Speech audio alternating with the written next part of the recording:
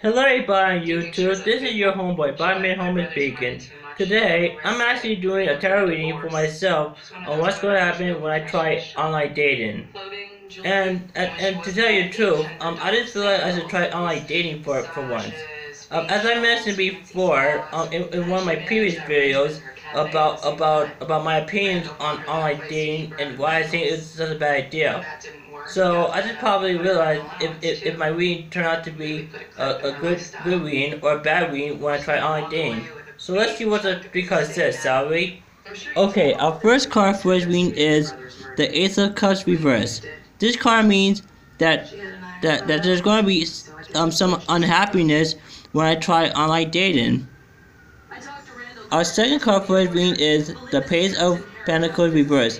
This card means that I'm going to meet a young woman who happens to be very wasteful in her money. And our third and last card for this reading is the Knight of Swords reverse.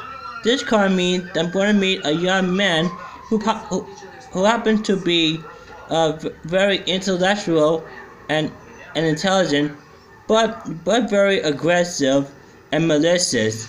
Perhaps it could be her boyfriend. So anyway, those are the three cards for me. Our three cards again is the Ace of Cups reverse, the Page of Pentacles reverse, and last but not least, the Knight of Swords reverse. So anyway, this is your homework. Bye, my homework, and out. Peace.